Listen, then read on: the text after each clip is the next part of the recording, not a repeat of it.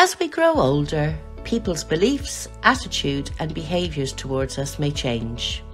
Ageing and growing older is often stereotyped in a narrow, negative way in society.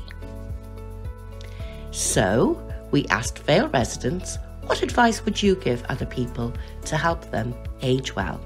I think the most important thing would be to try and eat properly, try and take exercise, and if you can find an exercise that you can really enjoy and do it with other people, then that's gold as far as I can see.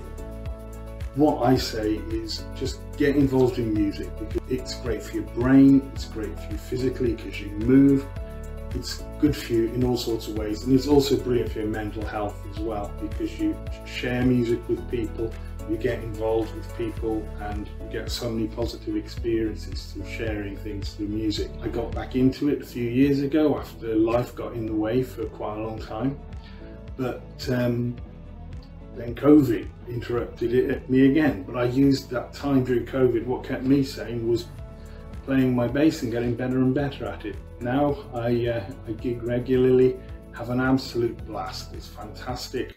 It's good for me mentally, it's good for me physically, and it's great for my...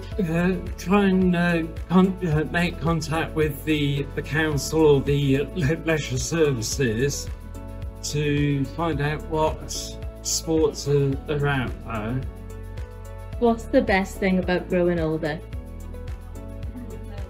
One of the best things is being able to pass on your knowledge and experience to younger people and to give some guidance. So in a way you're giving back to the community what you receive. Also, you can always learn from each other. That is the idea. But actually you don't tend to get quite so het up about things. I didn't quite understand it years ago when my mum used to say this too will pass, and I think for me it is about, you know, take a breath, think about the bigger picture and know that most things will work out. Just keep moving forward. As you get older, what matters most to you? Try to keep young and fit. And how do you do that? Well, by I run with a guide. I've done 151 park runs. Nearly done my 13th half marathon, and that's how I keep young. Treasure every minute you got. Do the best you can. Time. And I want more time with my grandchildren. That is the bottom line, you know. For everything that they say, they laugh, they, you know, I can't have enough, and they.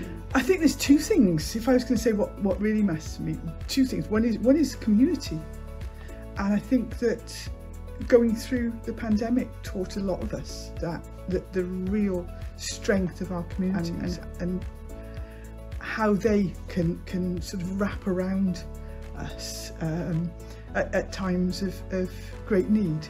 But I think the other thing that